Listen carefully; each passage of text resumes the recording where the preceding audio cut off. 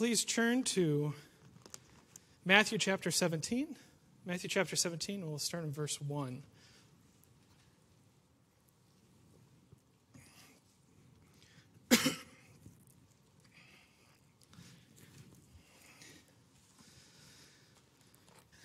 So yesterday, I was doing a study, and I found something I hadn't noticed. Read through it. I know as you read God's Word, every Christian does this. You find new things. And many times it's things that were just right in front of your face and you just didn't notice. And this is one of those. And since yesterday morning, I've been enjoying telling everybody. It's just a neat truth that I never noticed, and it's very simple. But we're going to start in Matthew chapter 17, and we're going to read verses 1 through 8. It says, "And after 6 days, Jesus taketh Peter, James, and John his brother, and bringeth them up into an high mountain apart, and was transfigured before them, and his face did shine as the sun, and his raiment as white as the light. And behold, there appeared unto them Moses and Elias talking with him. Then answered Peter and said unto Jesus, Lord, it is good for us to be here. If thou wilt, let us make here 3 tabernacles, one for thee, one for Moses, and one for Elias. While he yet spake, behold, a bright cloud overshadowed them. And behold, a voice out of the cloud, which said, This is my beloved Son, in whom I am well pleased. Hear ye him. And when the disciples heard it, they fell on their face and were sore afraid. And Jesus came and touched them and said, Arise and be not afraid. And when they had lifted up their eyes, they saw no man,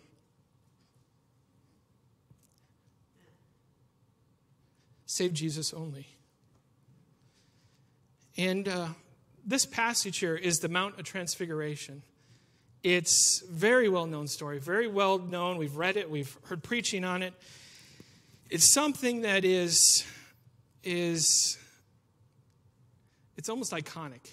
It's something we can go to immediately. We can see Jesus. We can picture in our minds Jesus glowing. And it's almost a picture of Revelation chapter 1. But rather than getting down those trails or anything, I'll just keep moving here.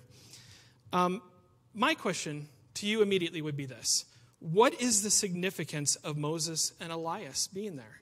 Elias is Elijah from the Old Testament. What is the significance of those two being there? I had always thought it was just because they're significant figures in the Old Testament. So you read about Moses, you read about Elijah. Okay, it makes sense that they're standing there with Jesus. They're important figures in the Old Testament. And we've heard the discussions about these are the 2 witnesses and Revelations and all those discussions, which I think are fun. They're annoying to some people, but I think it's fascinating. But that's not where I'm going to go with this. There's an amazing truth in when you realize what Moses and Elijah are doing there in this passage. And I had always missed it, the core of it. We can easily see Jesus is the focus of this passage. It's talking about Jesus. And that is the focus. But there is a significance that Moses and Elijah add to the purpose of this entire event. And the significance is what I think is such a neat truth. We can see here, and I haven't said exactly what it is yet, but we see in this passage, God is correcting the wrong thinking of at least one of his disciples. And I think he's correcting here as an example to Christians down through the ages, the wrong thinking of Christians. And some of the people, I talked about this yesterday, so they're going to get some of the things I've said already. But I think you have to look at this entire passage, chapter 17, verses 1 through 8, like a funnel. I think it's a funnel. Basically, it's like you pour oil into your engine and it goes into the funnel. This passage, verses 17 through verse 8, is that funnel. And I'm going to go through real quick. This is just introduction. But I want to talk about each verse in this passage just to clarify it real quick. We see in verse 2, well, first in verse 1, we see Peter, James, and John, and they're going up into the high mountain with Jesus. And actually, before I go any further, let's pray. Father God, Lord, help me. Lord, help my thoughts to be your thoughts. Lord, help my words to be your words. Lord, I am incapable, but I know, Lord, you use small and weak men. And Lord, you are capable. So Lord, guide me in this. May this be an encouragement and a help to the people here. Lord, I know it's such an encouragement to me, such a neat truth. And Lord, I just pray that you would guide me in this, help me in this, Lord. And open hearts, open our understanding, because I know I've heard this many times, but it never clicked. Lord, I pray that people would understand and eyes would be opened if they didn't see this truth. Thank you, Lord, for allowing us to be here. In Jesus' name I pray. Amen. Okay, verse 1, we see Peter, James, and John, and Jesus takes them up into a high mountain. In verse 2, we see Jesus is transfigured. He's changed.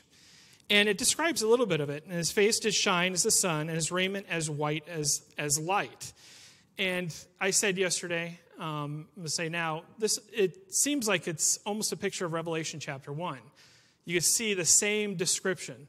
Jesus is in his glorified form. They're seeing him in his glorified form, which is just a tremendous thought in and of itself, what that will be like to see Jesus like that. Moving on to verse 3, though, we see Jesus is standing and talking to Moses and Elijah. So they appear in bodily form, and they're talking to Jesus. And that's where it gets interesting, because I never really caught it. It's just like, oh, he's talking to Jesus. Okay, we move on through the passage. But this is what I would ask, and this is where it starts to kind of come into focus. What does Moses symbolize? That's the question that I didn't ask, and I should have asked ages ago. But now I'm asking, what does he symbolize? Moses symbolizes the law. That's what the Jews even today look at. They look to Moses and the law. They don't look to Jesus Christ. They've rejected him. So Moses symbolizes the law. What does Elijah symbolize? Elijah symbolizes the prophets. So we got the law and the prophets that are present here talking to Jesus. And there's tremendous significance in those two and what they symbolize standing there talking to Jesus. And the next verse, it describes why. So verse 4, we're moving down, says, Then answered Peter and said unto Jesus, Lord, it is good for us to be here. If thou wilt, let us make here 3 tabernacles, one for thee, one for Moses, and one for Elijah. And here's the mistake. We can see the mistake. Peter has the wrong thinking. He mixes the significance, or he confuses the significance of Moses and Elijah with Jesus. He basically elevates them. And when you realize the symbology and what they are to the Jews even, Moses, the law, Elijah, the prophets, he's put him up there with Jesus. And this is what this whole passage, I believe, is directing and funneling. And we're going to get more and more targeted as we go. But he didn't understand the significance of Jesus. Peter didn't. When he said this, it shows it's evident, because he puts Moses and Elijah right up there with Jesus. So we move down to verse 5. And this is where God the Father intervenes to point out that Peter is wrong, basically. So verse 5, While he yet spake, behold, a bright cloud overshadowed them, and behold, a voice out of the cloud which said, This is my beloved Son, in whom I am well pleased. Hear ye him. That's God the Father speaking. Verse 6, we can see that the disciples heard that voice. They fell on their face, and they were afraid. In verse 7, it says, Jesus came and touched them and said, Arise and be not afraid. And again, it's just a thought and just a connection.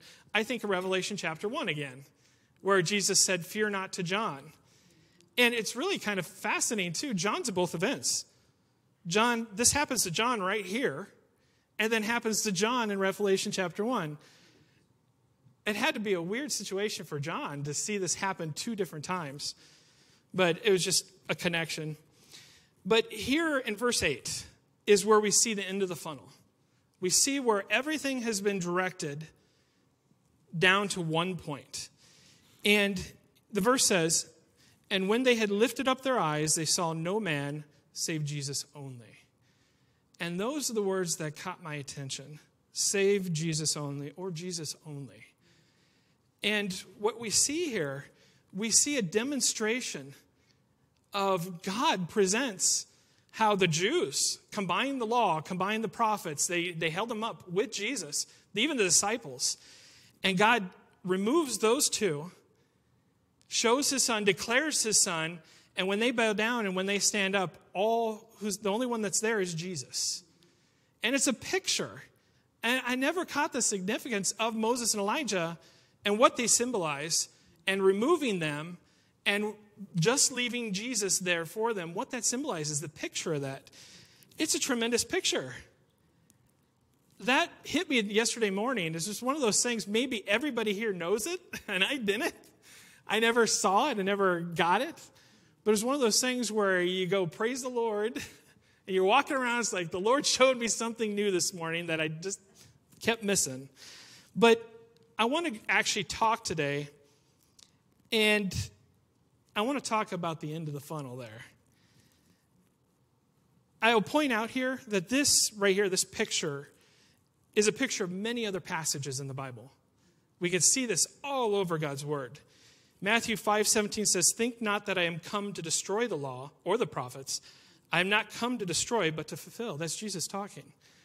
He came to fulfill the law and the prophets. Luke 24:44, "And he said unto them, These are the words which I spake unto you while I was yet with you, that all things must be fulfilled, which were written in the law of Moses and in the prophets in the Psalms concerning me." Jesus is the fulfillment of the law and the prophets. And that's what this passage is pointing at. Jesus only. I love that. We see another passage, the Jews would read the law and the prophets. They would focus on that, the first 5 books of the Bible. And we see that in Acts 13:15. It says, "After the reading of the law and the prophets, the rulers of the synagogue sent unto them, saying, Ye men and brethren, if ye have any word of exhortation for the people, say on." And at this point, I'm not going to read the whole passage. It's when Paul stands up and talks, and he talks about Jesus Christ. It's a wonderful passage about how Jesus fulfilled the law. And the Jews just didn't get that. And so today I'm going to focus on this Jesus only. And this is meant for encouragement. That's why I'm preaching this today. I believe it's encouraging to Christians. The thought of our Savior, the thought of our wonderful God, and how our salvation is in Jesus only. And so the first point I'm going to make today is Jesus only for salvation. And before I start this, I have to lay a foundation, because I know there's some confusion, and I didn't realize until I was doing some research on this that there's confusion about those 2 words, Jesus only. And I'd have never guessed it, because it seems very self-explanatory. But there's a lot of confusion. When I say Jesus only, I'm not denying the work of the Holy Spirit or God the Father. There is a Trinity. 3 persons of God. Each is distinct, but all God. The Trinity. Also, I'm not agreeing with this Jesus-only movement, which I had no idea existed. There's a Jesus-only movement out there. And it's a oneness Pentecostalism. I've heard of that, but I never heard about the Jesus-only. They actually don't believe in the Trinity. They believe in modalism. Modalism, I think is what it is. It's basically Jesus Christ has split personalities. At one time, he'll act as God the Father. At one time, he'll act as Jesus. At one time, he'll act as the Holy Spirit. But he changes for the situation. That is a gross error in God's word. And he manifests himself, this is their belief, that he manifests himself as the Father at times, Spirit at times. And what this comes from, I believe what this comes from, is from them trying to understand the Trinity in a way a man would. So describing the Trinity as in 3 persons, yet they're all God, each one individually is all God, is hard to grasp. We can't grasp that. That's divine. It's God. But understanding somebody with split personalities, that's all around us in the world. So they drop down to he has a personality at this time, he acts this way at this time. They basically combine God to what they can understand, which is, we can't do that. It's a horrible error. The truth is, and this is just laying the foundation, God is a Trinity, triune God. He's a triune God. God the Father, God the Son, God the Holy Spirit. Salvation, I love this truth. We learned it in Institute. Institute is so valuable to go through if you've never gone through it, sat in, so many things to learn. But this is one thing I learned, and it helped me think about the part that God plays in salvation. God the Father, God the Son, God the Holy Spirit. What part does each one play in salvation of mankind? Salvation is from the Father, through the Son, by the Holy Spirit. It's a very clear way of presenting it. Sent from the Father, through the Son, and by the Holy Spirit. And I love that. It was one thing we learned in Institute. But each person of the Godhead plays a part in our salvation. And it's a wonderful thought. There's so many passages that present the truth of the Trinity. Our triune God, three persons. Just verse 5 in the passage we read presents it. It says, while he yet spake, behold, a bright cloud overshadowed them, and behold, a voice out of the cloud which said, this is my beloved Son, in whom I am well pleased, hear ye him. How would somebody that thinks Jesus is two personalities, and I think Pastor had said somebody had written about him throwing his voice, or something like that, ventriloquism, or it's absurd. There's no way to explain that. That's God the Father, God the Son. It's a demonstration of that. So many other passages. I wrote a bunch down. Genesis 1:26, Genesis 3:22 through 23, John 14:16. Here's Jesus in John 14:16, and I will pray the Father, and he shall give you another comforter, that he may abide with you forever. So Jesus is praying to the Father, and he shall give you a comforter, which is the Holy Spirit. That's all three right there. Yet some people think that's him, all three of them. I don't get it. I think it's absurd. But many other passages support the Trinity. But laying that groundwork, I'm not talking about this oneness, Pentecostalism. We preach Jesus only. Jesus only for salvation. It's not Jesus and something. It's not Jesus saying you got to go to this church. It's not Jesus and you got to pay this much to this church. It's not Jesus and you've got to do this certain action, or Jesus and you got to be baptized, or Jesus and you got to be good to keep it. It's not Jesus and something, it's Jesus only. Others may preach something and then mix Jesus into it. And we see that a lot now, where they believe something that's off the wall, and then they'll throw in the name Jesus, but it's not the Jesus of the Bible. It's something that's twisted and wrong. The Bible teaches Christ alone, Jesus only. John 14:6, Jesus saith unto him, I'm the way, the truth, and the life. No man cometh unto the Father but by me.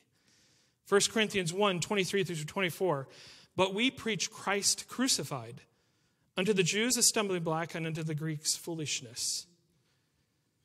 But unto them which are called, both Jews and Greeks, Christ the power of God and the wisdom of God. Acts 4:12, neither is there salvation in any other, for there is none other name under heaven given among men whereby we must be saved.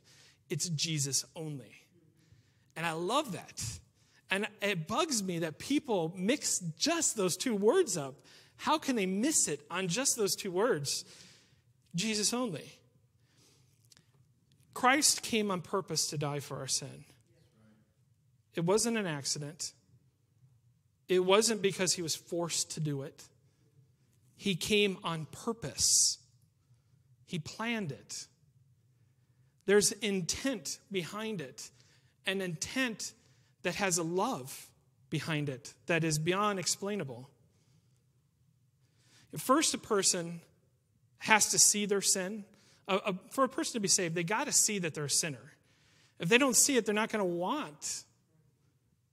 They're not going to see a penalty for sin. They're not going to see the consequences of it.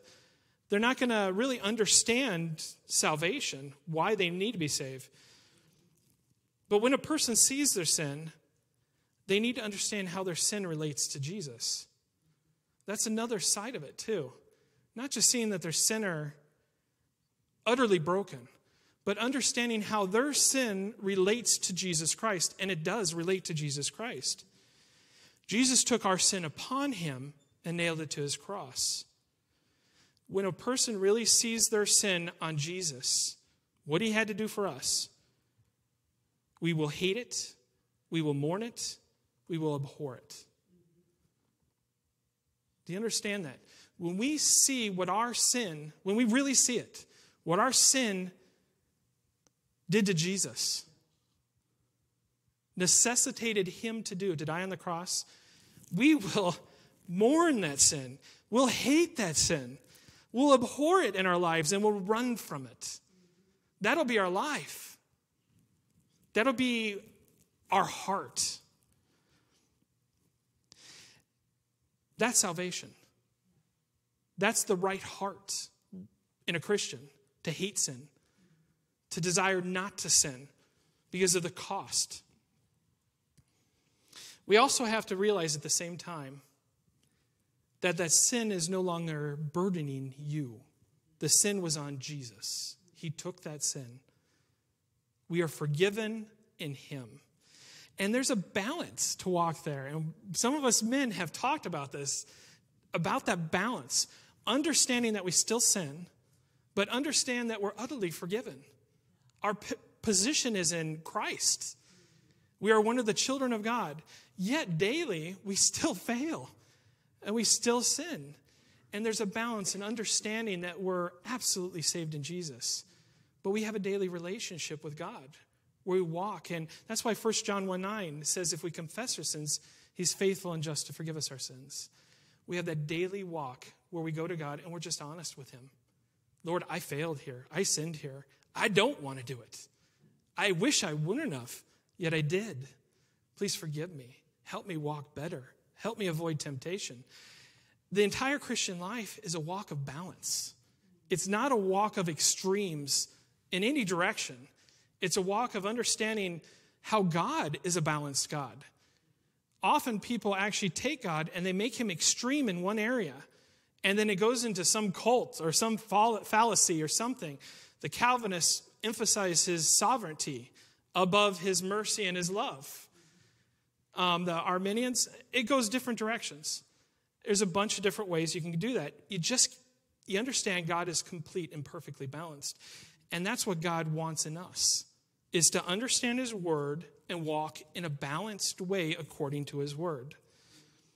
You know, this Jesus only, this thought, is our security. That's our security. If you think about that, it's not how good we can be to be saved. It's not how good we can remain to stay saved. It's not in our merit in any way. It's by the blood of Jesus. It's Jesus only.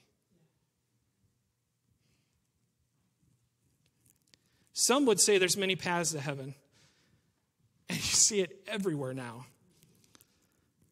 There is only one hope, and that leads to the cross where Jesus paid the price for our sins. That's only through the manifest mercy of our wonderful God.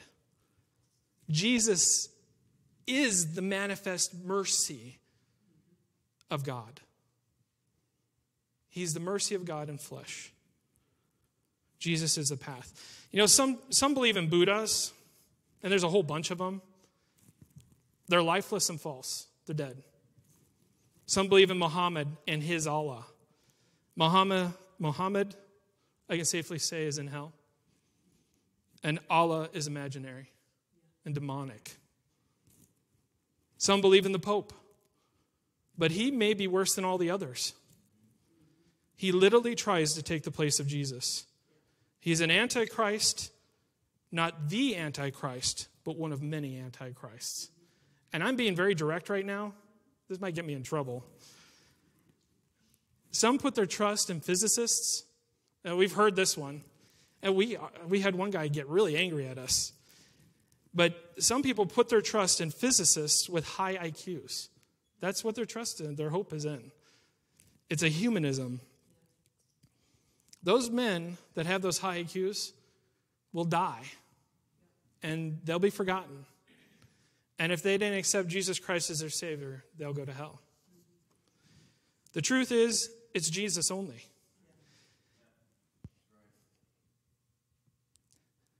Jesus only is the only begotten Son of God. Jesus only is the perfect Lamb of God. Jesus only, being God, took on human form and came to die for us. Jesus only was able to pay our debt for sin. Jesus only is qualified to be our eternal high priest. It's Jesus only. Jesus only for salvation. Next point, Jesus only for serenity. And I alliterated, that's why I used serenity there. It's really peace. Serenity means calmness, quietness, stillness, and peace. Jesus only for peace. And I was thinking about this. Well, I'll just go through my notes here. Matthew 11, verse 28. You can turn there. Matthew chapter 11, verse 28. It's over just a bit.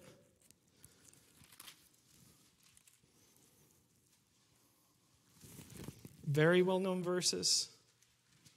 Matthew 11, verse 28, and we'll read through 30. It says, "Come unto me, all ye that labor and are heavy laden, and I will give you rest. Take my yoke upon you, and learn of me, for I am meek and lowly in heart, and ye shall find rest unto your souls. For my yoke is easy, and my burden is light."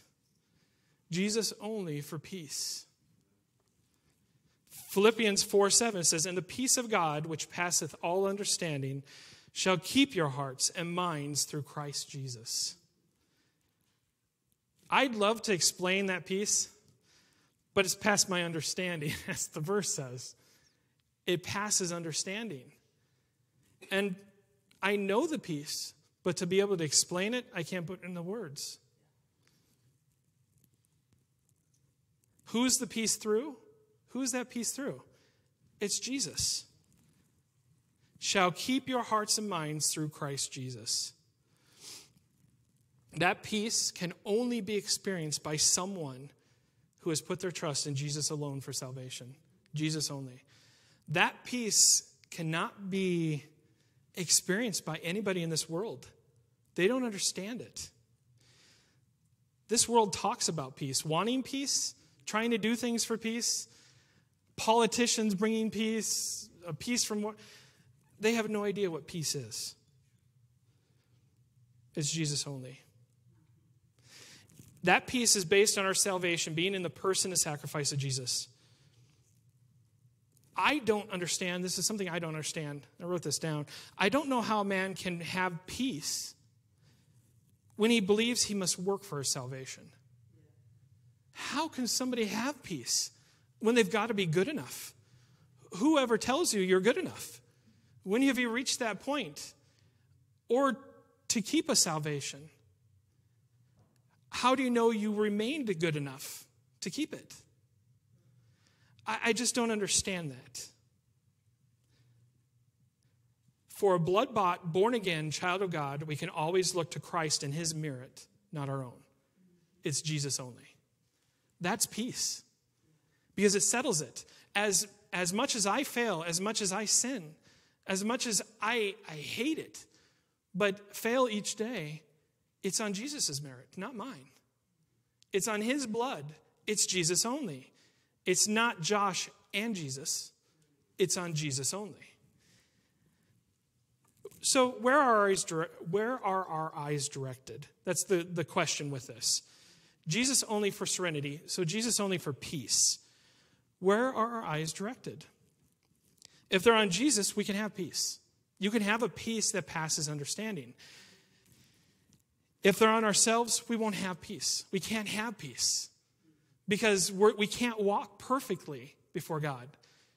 We can in Jesus because of his righteousness and his perfection and his sacrifice and his blood. But we ourselves, we still have that sin nature that we battle every single day of our lives. Romans 7, verse 18 through 25. You can turn to Romans chapter 7. I was just talking to one of the men about this earlier today. Romans chapter 7. verse 18. It says, "For I know that in me, that is in my flesh, dwelleth no good thing. For to will is present with me, but how to perform that which is good I find not. For the good that I would, I do not, but the evil which I would not, that I do. Now if I do that I would not, it is no more I that do it, but sin that dwelleth in me.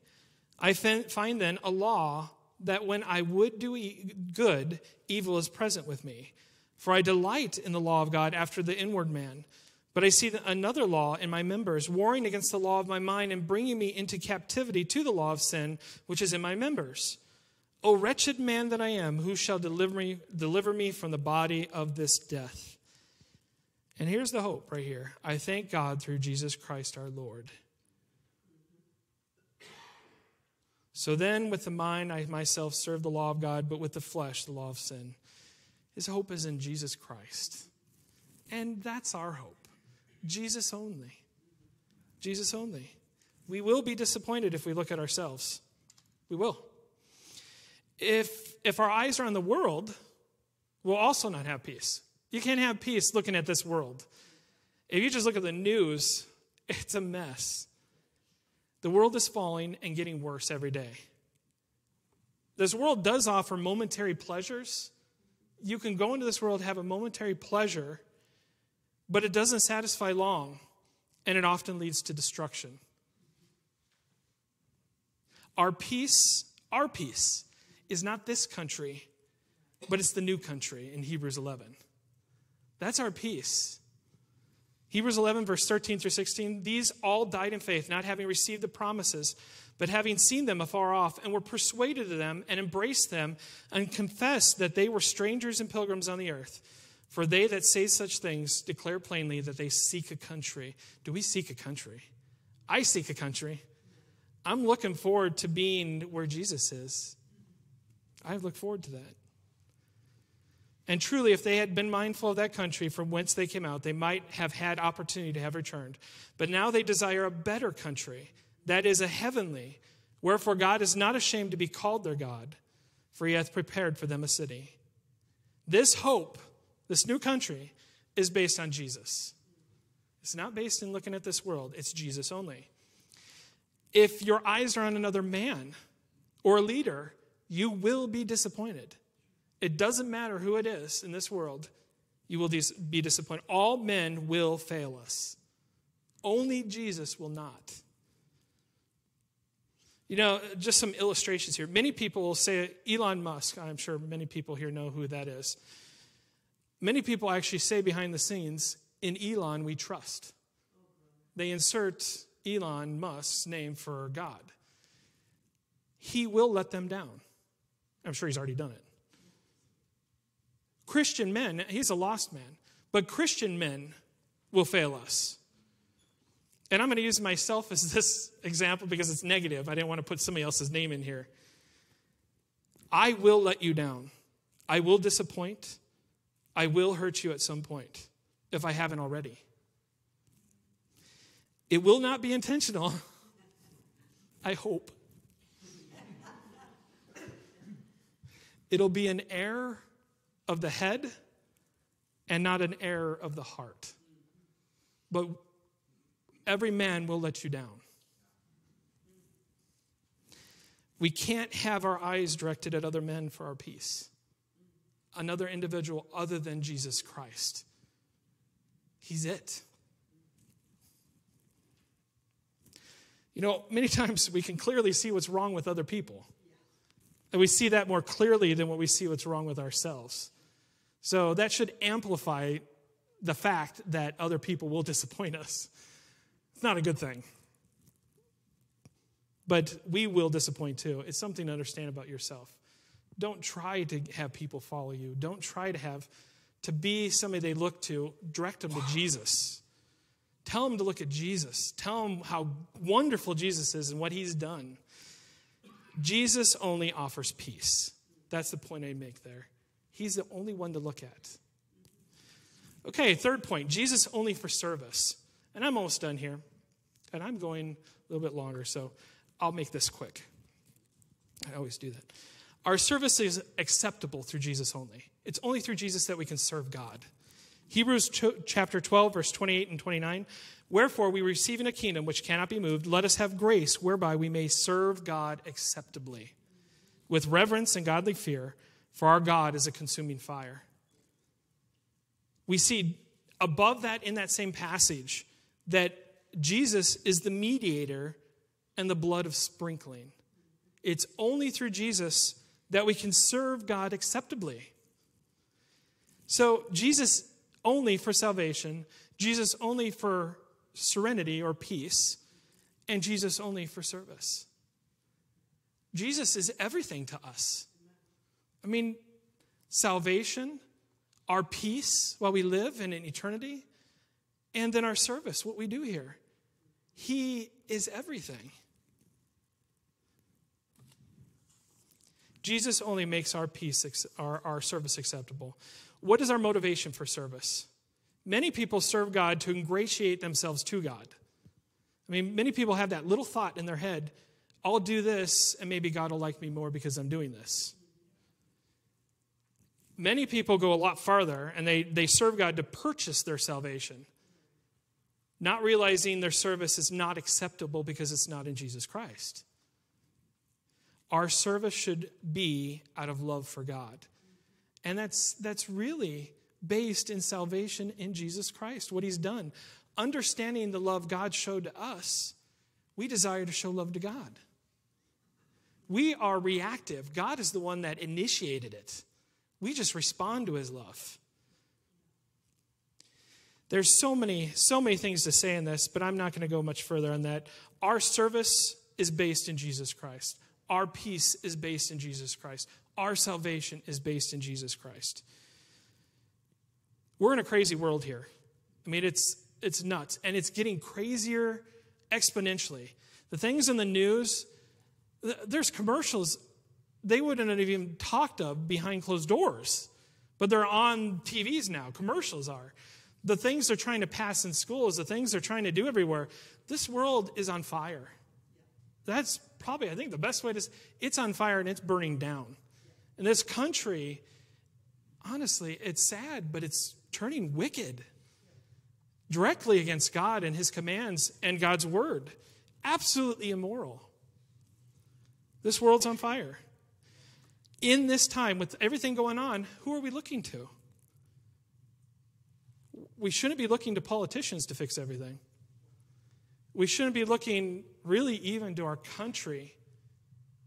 I mean, the USA has been a wonderful country, blessed by God. It was based on Christian principles, but it has veered off. And missionaries are coming here trying to win people to the Lord because this place is becoming so wicked and anti-God.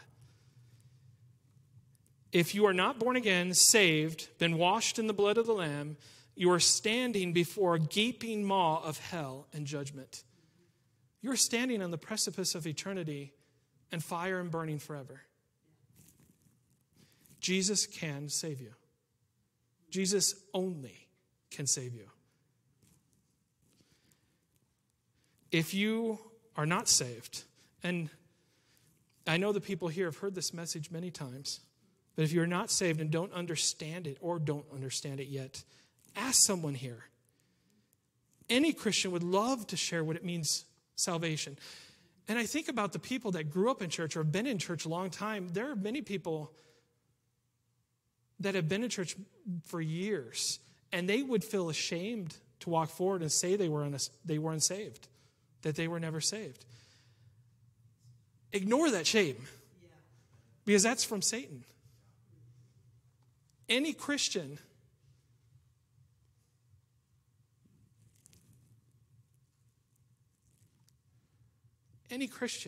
would love to see somebody that sat in church for 20 years walk forward and get saved.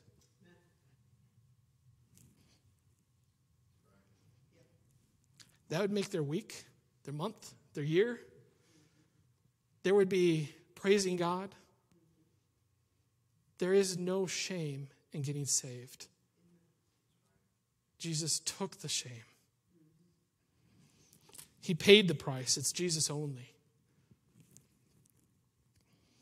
Do you have that peace that passes understanding? That's what I would ask you. In this day, in this hour, in this time, and I'm trying to encourage the Christians here. Do you have that peace? Don't look at the world. Don't look at men. Don't look at the other things. Look at Jesus only. Jesus only. Do you serve?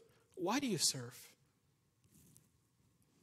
Jesus only makes us acceptable. Love for God is our motivation to serve. Not getting to get up in front and have people look at you. It's a love and a surrender to God because he deserves it. Jesus only is our hope. And I'm going to end with this verse. I love this verse. It's a memory verse, but it's in Revelation chapter 1, verse 5b. I cut it in half. 5b and 6. It says, unto him that loved us and washed us from our sins in his own blood, and hath made us kings and priests unto God and his Father. To him be glory and dominion forever and ever. Amen. It's in Jesus only.